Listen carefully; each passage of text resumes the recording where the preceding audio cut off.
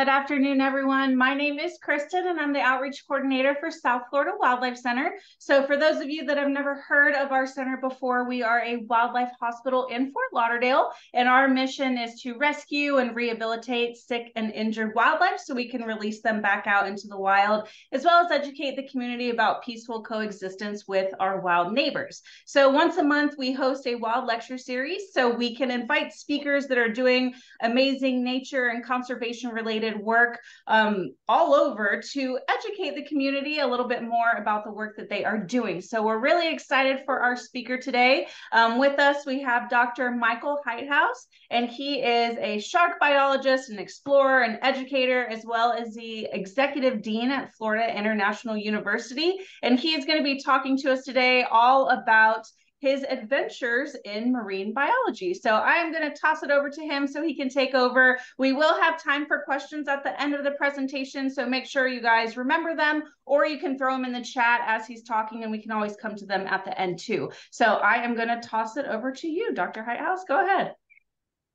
Great. Well, thank you so much. And thanks to everybody for showing up this afternoon. I am always excited to talk about oceans, ocean animals, and exploration. And today I just thought I'd share a few of the things that we do that I think are kind of exciting. And a lot of these stories are really relevant to the South Florida community here. And even though we go all over the world for a lot of the projects we do, a lot of the information we're getting really is helpful for managing even South Florida ecosystems.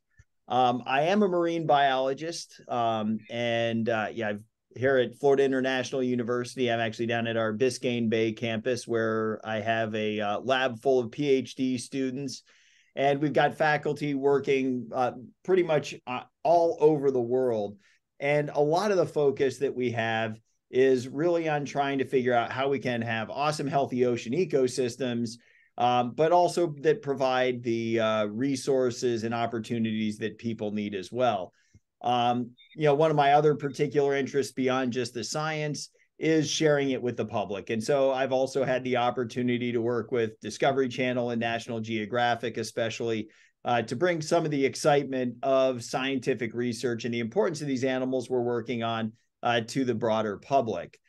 My personal work has been focused for years on top predators. And in the oceans, a lot of the times we're talking about sharks, like this bull shark, but that also includes animals like bottlenose dolphins, spotted dolphins, big whales, and some of the kind of large bodied but medium level predators like sea turtles. And really, what we want to know in our lab is how important is it to have healthy populations of these animals and ecosystems, and what will happen to the oceans if we don't have them. And this is really an issue, because when we look around the world, it would help if I actually started this as a slideshow probably.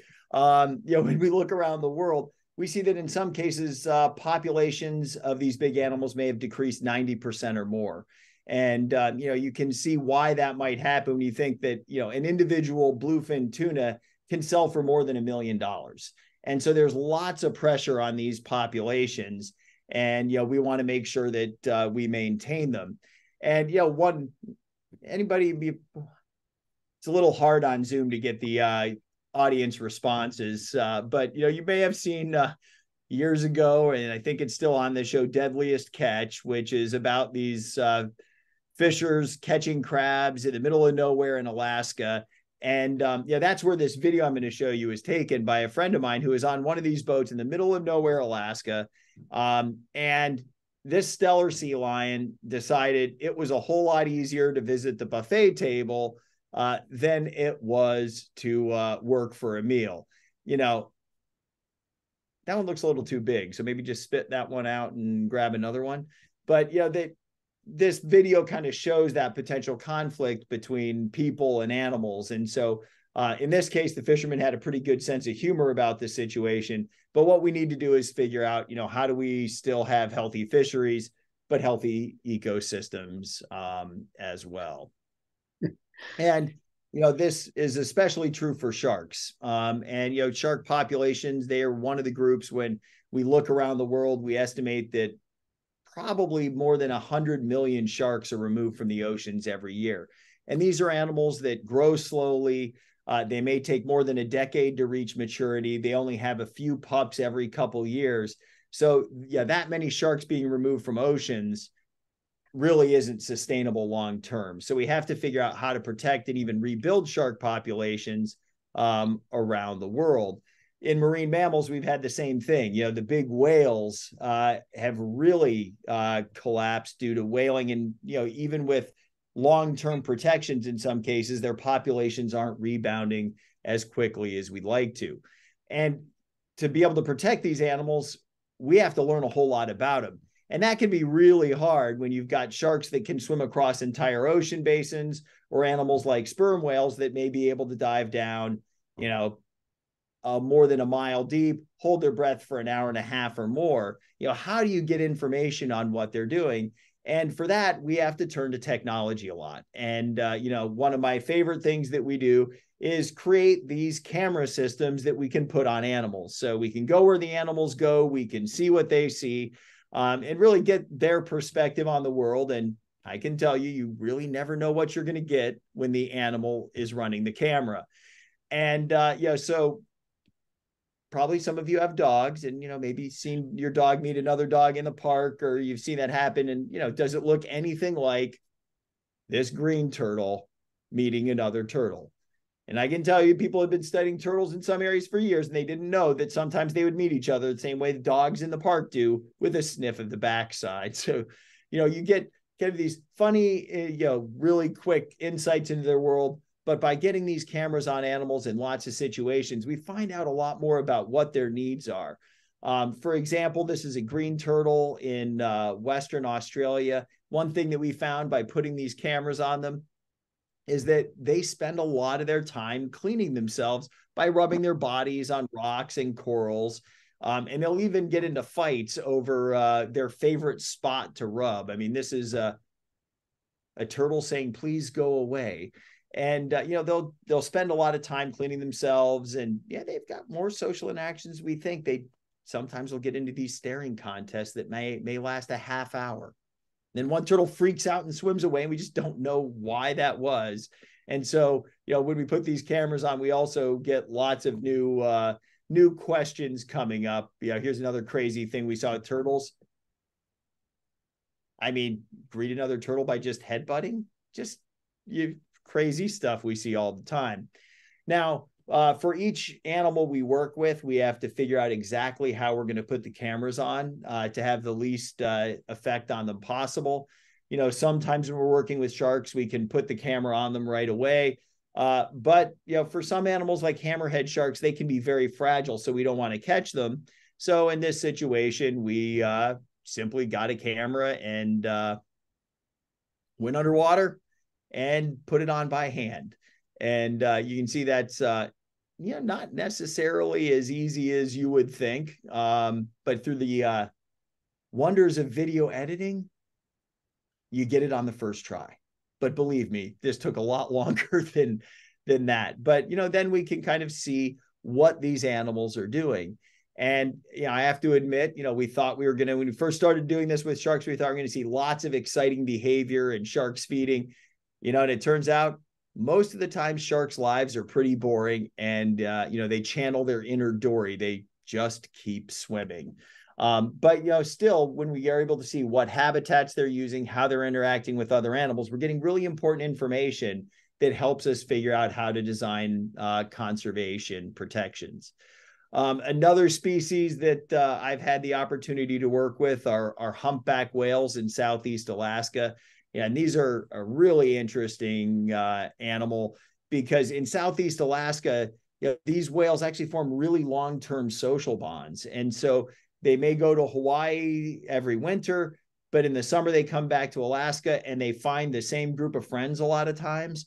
And they basically work together to catch these small fish. And that's pretty hard to do when those fish are so fast. So what they do is they blow these big bubble nets. The bubbles come up to the surface, They can trap the schools of fish in the bubbles, and the fish are afraid to go across the bubbles, and the whales can come up and just scoop them up. But usually what we saw was just what you see here, fish at the surface and then whale mouths everywhere. So we were putting camera systems on to try to figure out how the whales are kind of putting together the choreography of this underwater, and also how to, that didn't work so well, did it? Neither did that one. But eventually we got it sorted out, and we were able to get these cameras on the whales. And then we can get a look inside what's going on. Hopefully you can hear the sound on this. But what we see here, it's kind of murky water, but you see the school of fish up there. The whales are kind of screaming at their prey. They flash the undersides of their white flippers at the prey. And by working together, they're able to pack that school really, really tightly up to the surface, and then capture them there very easily. But, one of the things we see here is if you've got animals that are relying on having the same individuals there all the time, losing certain individuals from that population might cause problems for them being able to feed in this way. And it also just shows that these herring populations are just absolutely critical to these whales. Another species we've started working on of the whales recently are the sperm whales. And in the Caribbean, even though they've been protected for a long time, a lot of these populations aren't looking like they are increasing the way we'd like to. And a lot of these whales that are washing up on beaches dead now, you're seeing lots of plastics in their stomachs. And so one of the things we wanted to do is to try to get insights into how they're feeding, what are they feeding on, and why might they not be reproducing as quickly as we would be hoping. And so what we've really done is just the first attempts to put these camera systems on these whales. And this is, you can see a mother sperm whale and a younger sperm whale that's come over there. If you can hear that clicking sound, that's called a coda. And the sperm whales all have their own kind of coda in their social group. So you can hear click, click, click, click, click, and you hear the mom make it, and then the calf. And that's also part of the echolocation that they can use to find what they feed on way down deep. And for these sperm whales, that may even include giant squid.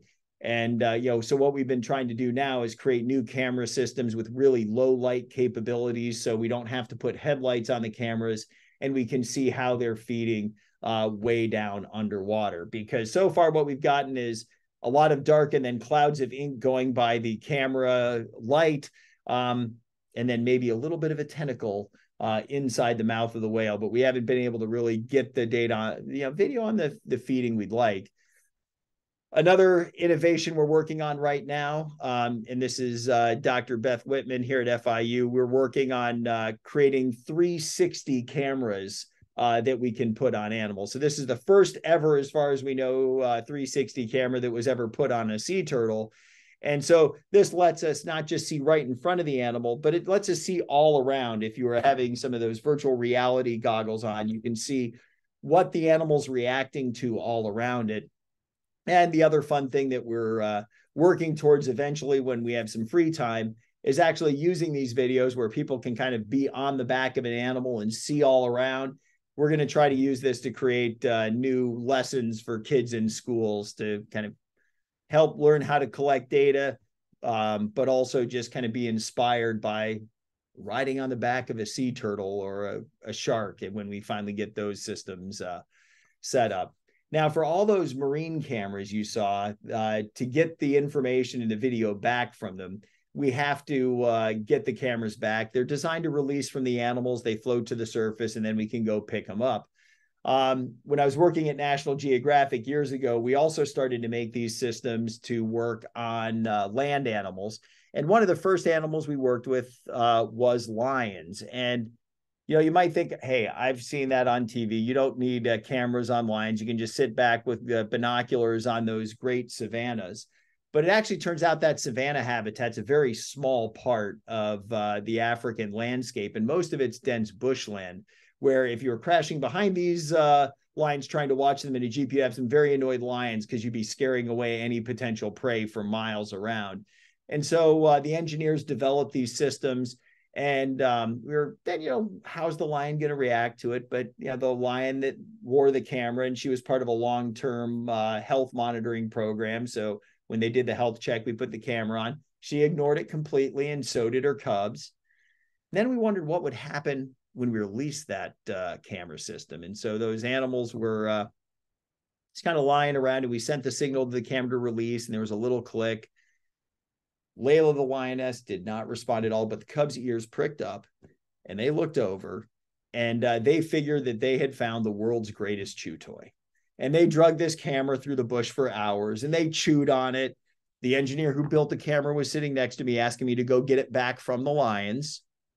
Those are wild lions. You do not go take the camera from them. But eventually they got bored, left the camera alone, and we were able to get it back, and it still worked again.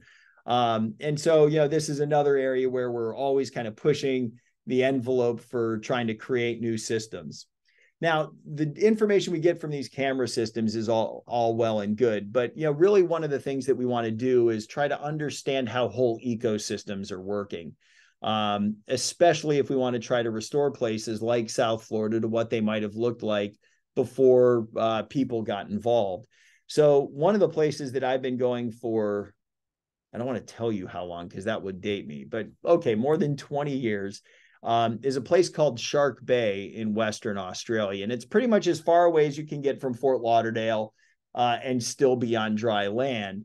But the reason that we've been going there is because Shark Bay gives us a view of what the oceans probably used to look like.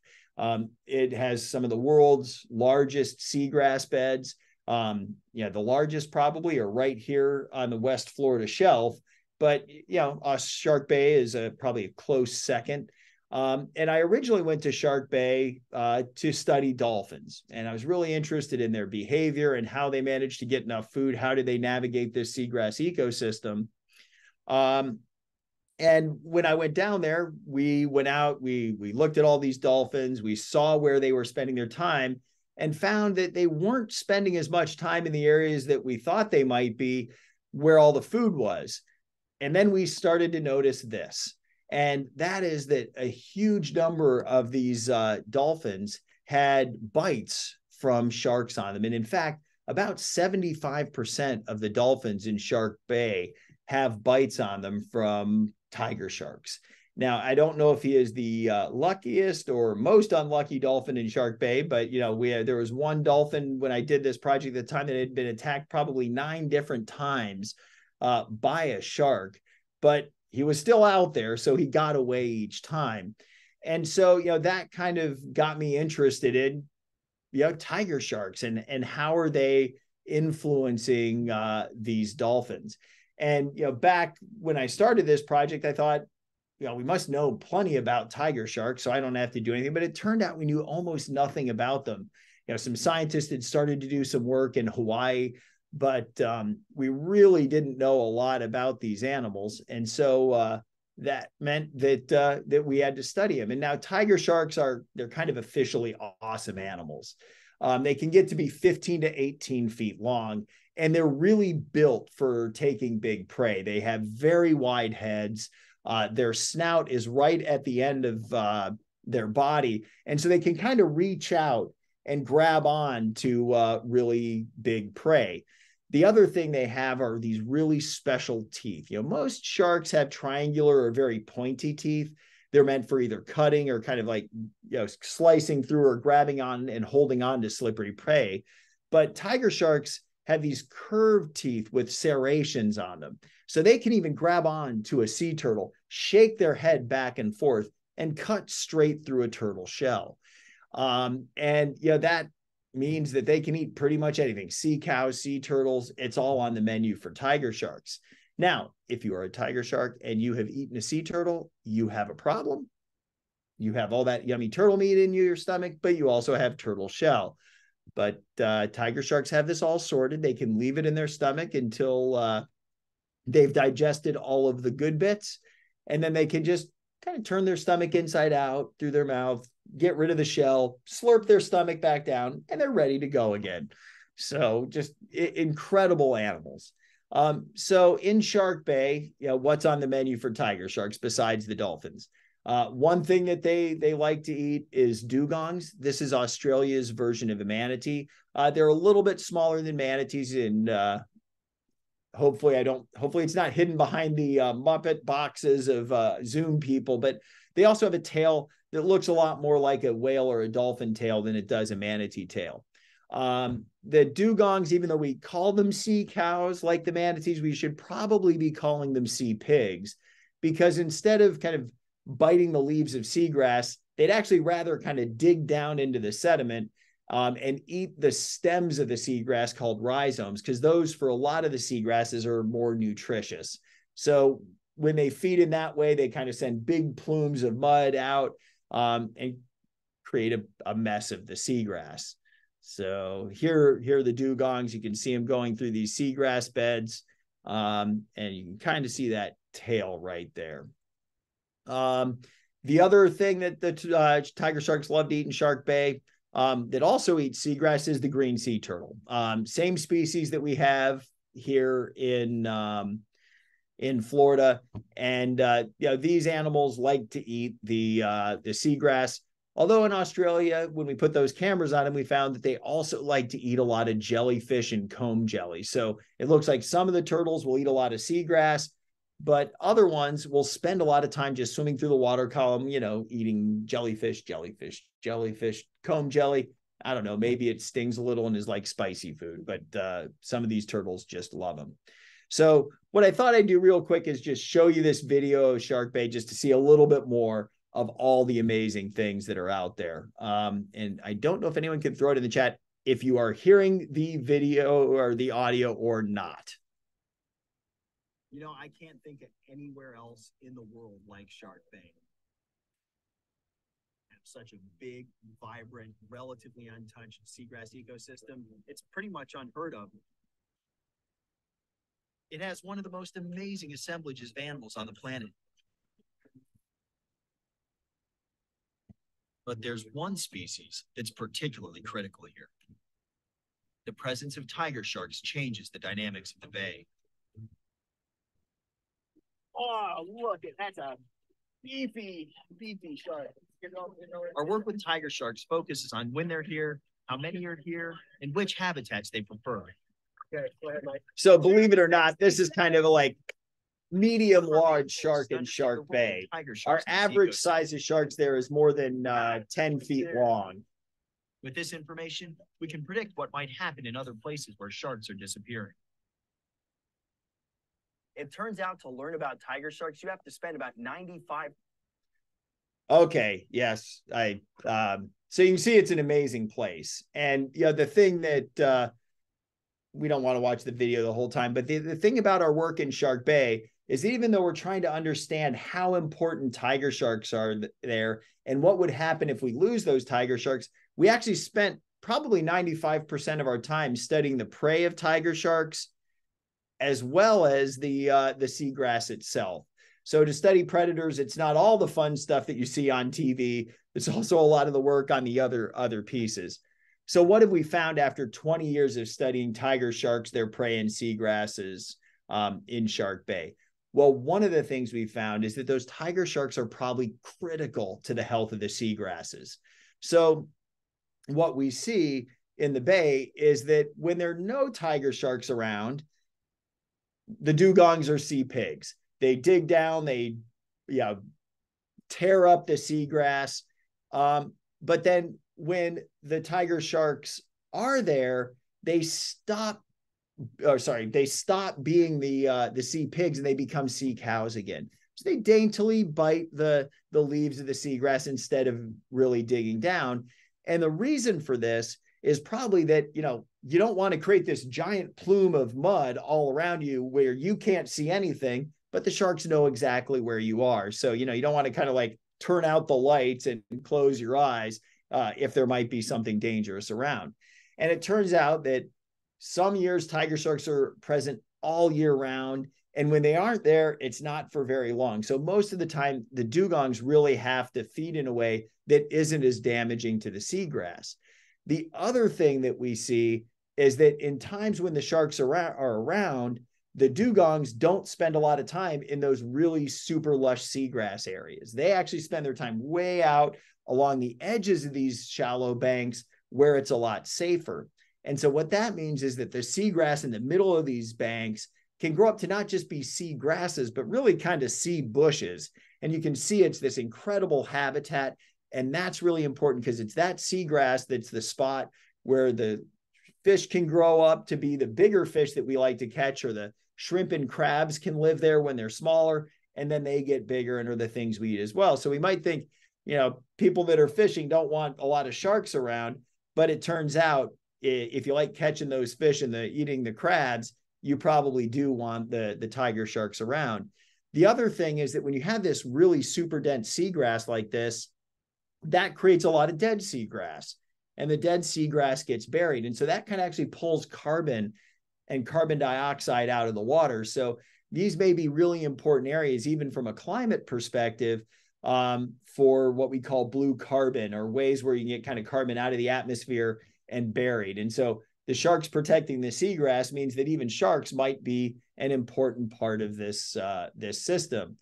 Because what you see in areas where those tiger sharks don't spend a lot of time, where the dugongs and sea turtles can spend all their time feeding, it looks like this. It's just a really well-mowed lawn, lots of sand, not a lot of seagrass, and that doesn't bury a lot of carbon. And there's also nowhere to hide if you're a little shrimp, a crab, or a fish. So it doesn't provide the same habitat value. Now, the last thing I want to say about Shark Bay before I tell some more stories is, this is more for a lot of the kids in the audience. We talk a lot about all the amazing things we've done. What we don't often talk about is the things that worked very poorly at best.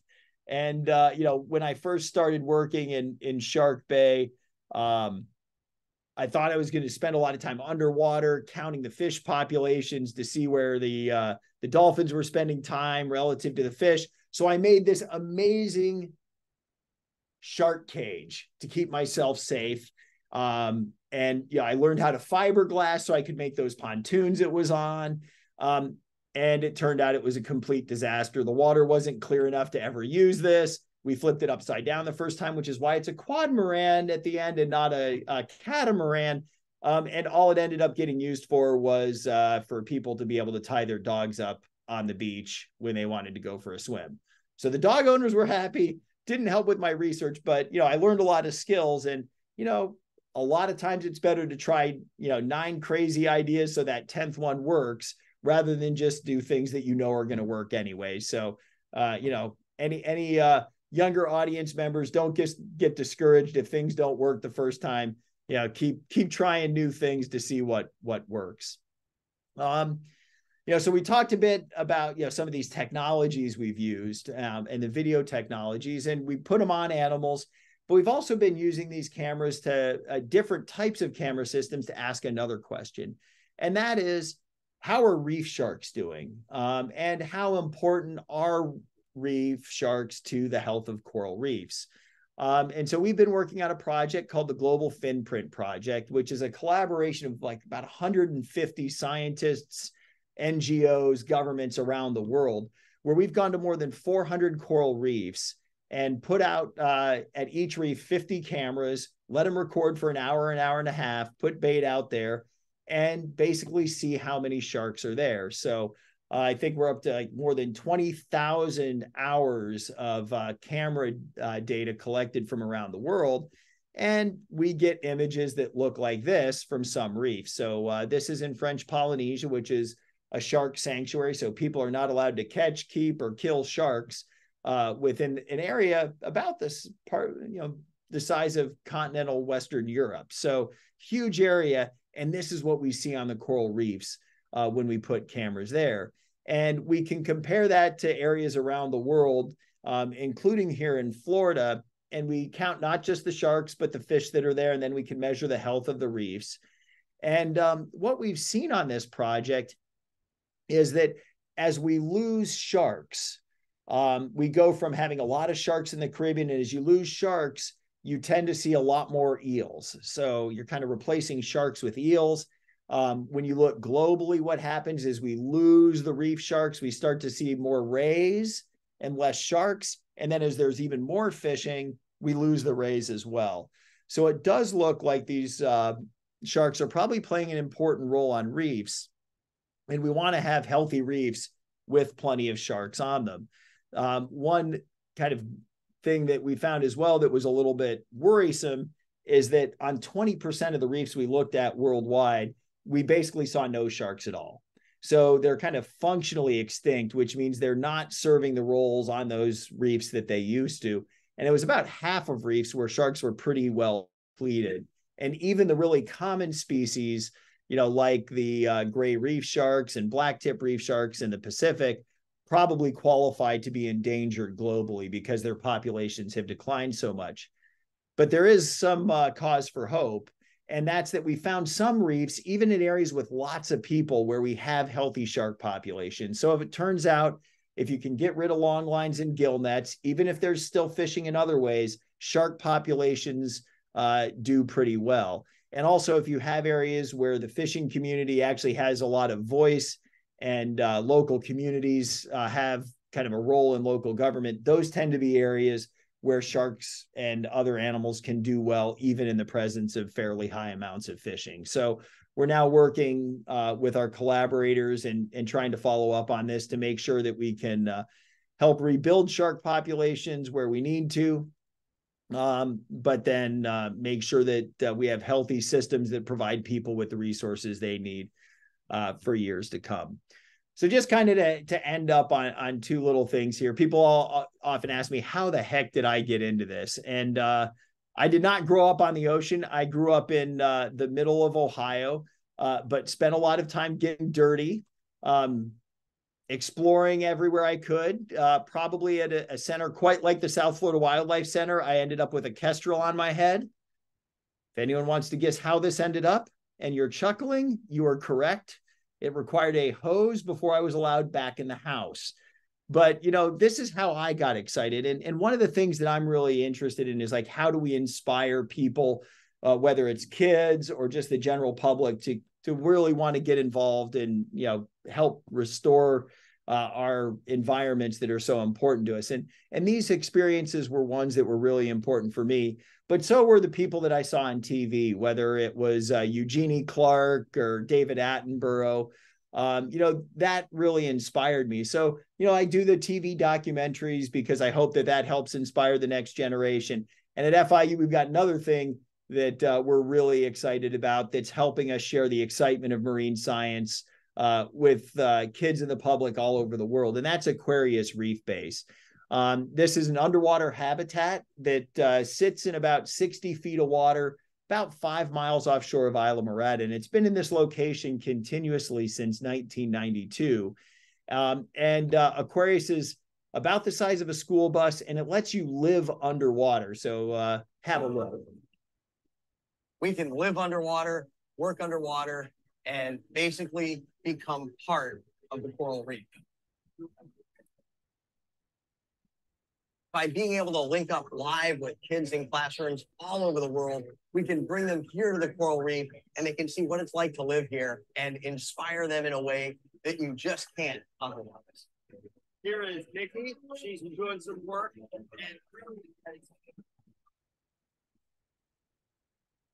So you see, pretty cool, where we can actually live chat, and the Wi-Fi, I think, is better from Aquarius than it is at my house. But it really lets us inspire people. And for scientists, the great thing about Aquarius is that because we're saturated at depth, we can spend 9 hours scuba diving a day instead of the maybe 2, if you're lucky, depending how deep it is, if you have to dive from the surface. Now, when you're done in Aquarius, you do have to slowly decompress. It takes about 17 hours, but hey, we've got good internet, so you can catch up on whatever streaming shows you need to. Since FIU took over operations in 2014, we've probably reached about 1 million kids around the world with some of the chats and other events we've done. And now we're excited about thinking about building the next generation of habitats out there, where we can maybe even have an underwater broadcasting studio to really let people know all the amazing things that are going on and how important our oceans are for people generally. So, we're always excited about exploring and having that next adventure, but that adventure that helps us make sure that we're leaving the world a better place for future generations. And kind of with that, I'd like to thank everybody for dropping in, and would be more than happy to answer any questions you've got.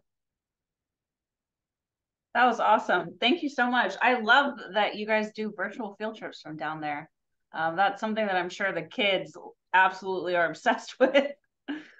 It's pretty amazing. You take that iPad and they don't know where you are. And some are like, you ask where you think they are. You say, it looks like the space station, and everyone's fine. And then you flip that around and show them the porthole, and they scream and fall out of their chairs. And it'll be even more amazing because what you saw in those renderings, those weren't cutaways, but we're actually going to hopefully be able to build it out of acrylic. Yeah. Or have big pieces, because it's very strong, and it'll really feel like you're part of the reef. That's really cool. So if anyone that is watching live with us has any questions, feel free to drop them in the chat. We'll give you guys a couple minutes to get any questions that you have in there. I did have a question. When you were talking about how you guys noticed when there were less sharks on the reef, eels would kind of take over. How did that affect the reef as a whole? Well, that's kind of the next step we're looking at, is trying to integrate that reef health piece, because what happens is you get lots of those eels, and as you get just a little bit more human pressure, what happens is you have dead, coral that's not in as good a shape, but you also lose the eels too. It's kind of the same with the rays. It's like you can get to that point where there's just too much fishing for much of anything other than really small fish to be around. And that is one of the big questions we're trying to answer, is how important is it? Do healthy reefs need sharks, or do sharks need healthy reefs? It's probably a bit of both. But as we shift from just protecting what's left to restoring populations and reefs, we need to know the mechanisms and how it works so we can get it right. Awesome. So I'm not seeing any questions in the chat yet, but I'll go ahead and ask on behalf of everyone that's here and anyone that might watch this in the replay, what are some things that all of us can do to help protect our oceans and the reefs and the sharks and all of the wildlife that's out there? Well, it's a really good question. I mean, one of the biggest things you can do is just partially it's the choices we make. And you've got great resources out there like the Seafood Watch by Monterey Bay and others, where you can select sustainably caught seafoods. You can also, honestly, it's the political pressure, talking to our elected officials about, what we need to do as a community, because, individual decisions are really important, but when it's collective action, or we, put big policies in place, that can have a lot bigger influence. And, as we see, climate change issues become more critical all the time, as corals are getting stressed by heat events, we got to be doing those things that we can do to reduce our impacts on oceans, reducing our use of plastics, using less energy if we can. And, recycle is great, but as much as we can reduce and reuse, those are actually more impactful. And, make sure that we're using the landscaping approaches that don't have runoff into the local systems. And, a lot of people are working on that now. Now I'm seeing some questions coming in too. Yeah, that was perfect. We talk about that a lot when we do educational programs too. So any little thing that anyone can do to help not only helps our environment here on land, but also out in the ocean too. So I know you can see the chat. Do you want to go ahead and hit those questions? Yeah. So there's a question here about, need for volunteers and data collection. Stand by, because we're about to do our second round of FinPrint, and we may need people who would like to watch videos to help for us. In the last round, I think I enrolled my mom, who watched 3,000 of those 20,000 videos for us to help get through, because we have to watch every video twice to make sure that everything matches up, and then have people go in when they're in disagreement. So, we may put it out, and I mean, this is great to have South Florida Wildlife Center here, that maybe we can put something out through the listserv if there are opportunities for people to get involved. So stand by. We also have beach cleanups and things that we do through FIU that we often ask for people to get involved. And then another question about coral bleaching at the rate we're seeing here in South Florida. Yeah, the bleaching, it can be patchy around the world. So there have been times when like the Great Barrier Reef in Australia has been, really nailed quite badly because temperature can cause it, but then nutrients flowing in as well. And so it really is a global problem. And, how bad it is in any one location really kind of depends on what those conditions are now.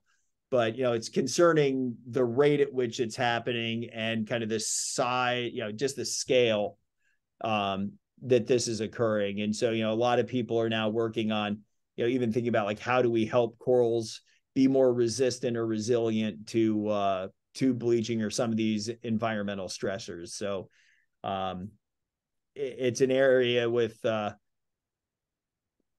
not as many answers as we'd like to have right now.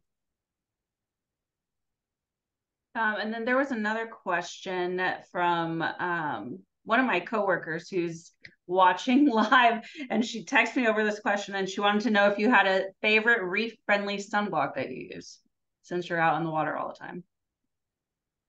I pretty much get whatever is reef friendly at the local location, so I don't really have a go-to. but always make sure I do. Perfect. Okay, awesome. So I'm not seeing any other questions in here. Thank you, Dr. Heithaus, so much for taking time out of your day and speaking with us, and for all of you that did attend live and anyone that's watching the replay. For those of you that are here, I will be uploading this recording to our YouTube channel. So you're welcome to rewatch this as many times as you want, to watch those turtle videos again and all the cool shark content that we got to see, as well as share these with your friends and family so they can learn a little bit more about all the amazing work that's being done out in our oceans. So thank you guys again. And we do our Wild Lecture Series once a month. So if you guys are interested in tuning into more presentations, feel free to follow us on social media so you can keep up to date with all of our events that we have coming up. Do you have a social media you want to share for FIU or yourself or anything? Yeah, so I mean, at FIU Environment is an easy one to remember, or Mike Heithaus, a really challenging one as well. But the FIU Environment one's a great one because you get lots of information on what's going on locally, especially in Biscayne Bay and the Everglades. So amazing faculty and students doing great stuff every day. Awesome. Well, thank you again so much, and I hope you have an awesome rest of your day. Thanks, everybody. Thank you.